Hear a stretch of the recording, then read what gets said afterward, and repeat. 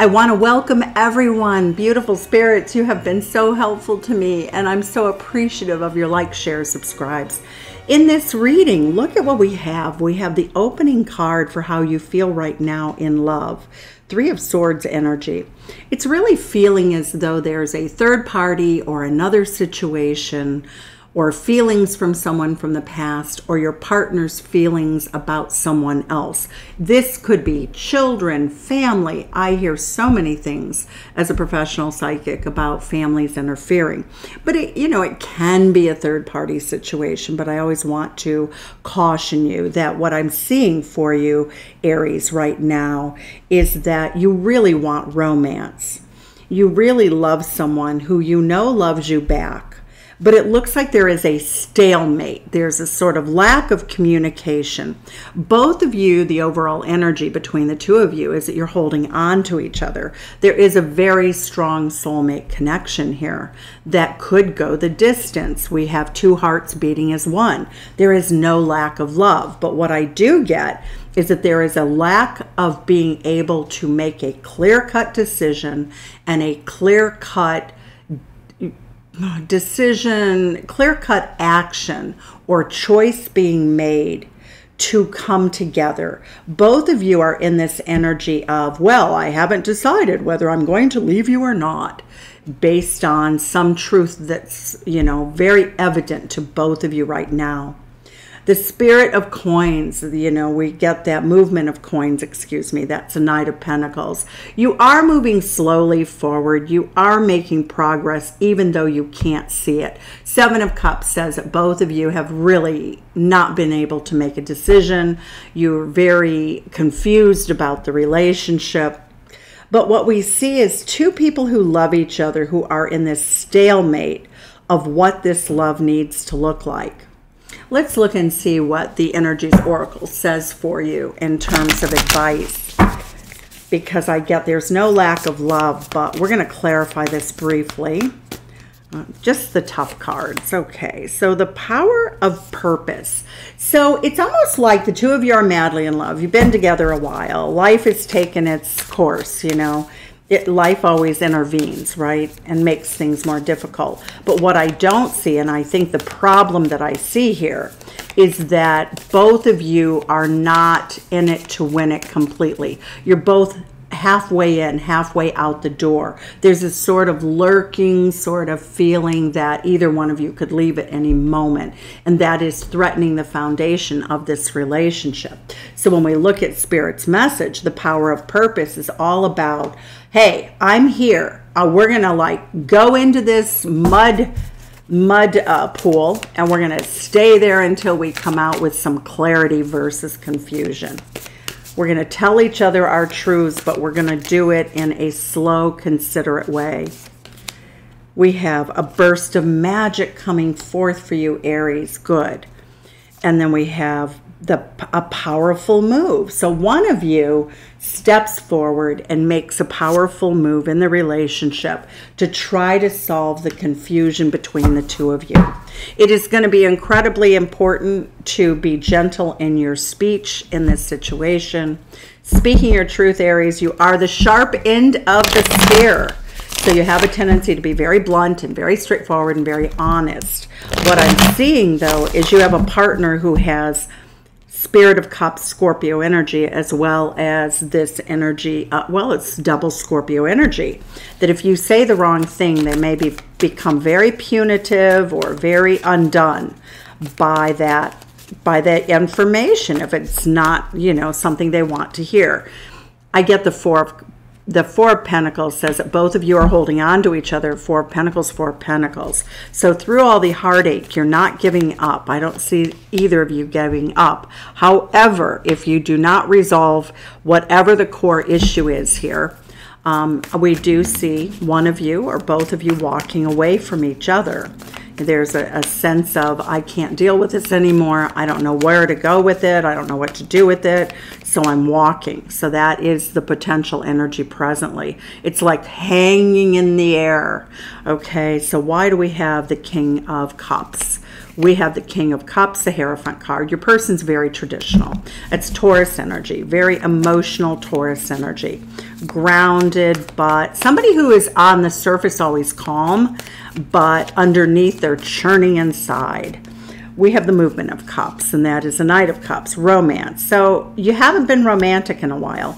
We see both of you sort of packing this in, sort of giving up on romance, you know, a special night, a special dinner, sharing, you know, somebody giving another flowers, or, you know, hey, I fixed your favorite meal. Why do we have the Two of Swords? What came between the two of you? Ah, another person. We have the King of Wands energy. That's a lot of egocentric energy. Egocentric, a healthy ego is a good thing. But what I'm seeing here is that you're caught up in an ego battle of non-communication. It's like, oh, you think you can hold out? I can hold out on you. So that's not really progressing the relationship. Tell us why the King is here. The Nine of Swords. Both of you are very worried. So you're trying to put a powerful face and cover up the problem. The Nine of Swords is this is keeping you both awake at night. At night, you know, if you're sleeping together, I think most of you are, many of you are. Both of you are secretly very worried about this. Why is the Four of Coins here as your overall energy twice? King of Pentacles. Okay, so money is coming into play here in this relationship. King of Pentacles, this is Taurus energy, Four of Coins. Both of you trying to hold on to the relationship, but also being very concerned about, and it can be traditional values. I mean, there may be an issue with values. When we look at the King of Pentacles, it's a daddy card. It's like I take care of the family. The Hierophant card, I do all the traditional things. So there may be some difficulty with that energy in terms of money in the relationship or responsibilities. Whatever you value is what a coin is. It doesn't have to be tangible, but it oftentimes is. We see the Two of Wands. Why have you not been making a decision? You need to throw caution to the winds, and you will in the near future. Why is the Two of Cups here? Well, because you're super happy with each other, but these cards dropped out with it. You still are not wholeheartedly in this thing permanently to win it. And the Devil card says that both of you are trying to manipulate or control the decision making, the dialogue. You're really helpless here. I get the Death card with the Devil card.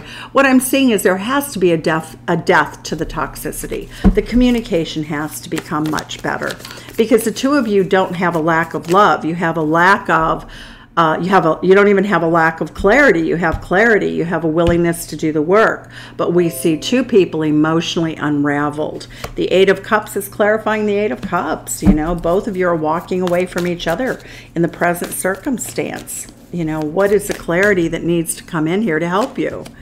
Romance, again, romance. You've given up on that. You need to romance each other. Why is the Knight of Pentacles here for our beautiful Aries friends, a Sun card? The truth be told is that, you know, if you move forward in a very considerate way with each other, you can find your happiness again. It's right there. It's right there for you. You know, we all get lost on our paths in all of our life in different ways. We have Justice card. You guys need to be balanced. Get your head out of the clouds. Think about what the truth is. Think very much stop thinking about the Scorpio potential for ending. Both of you are feeling fearful of an ending. And the Seven of Cups, both of you are doing this. You know, you could be fantasizing about another person. You could be keeping your options open. You could be talking to someone else. But that Justice card says that the karmic result of that is going to be a massive argument where things get said that are pretty rough, that, you know, and we get the King of Cups again. So what I'm seeing here for you, Aries, is I feel like the other person that you're involved with has this Taurus, Scorpio sort of, they might be a Taurus sun, moon, rising, or Venus. If they're a Taurus, sun or rising on the astrology wheel, I feel as though if they don't get their way, they just leave. But they don't want to leave.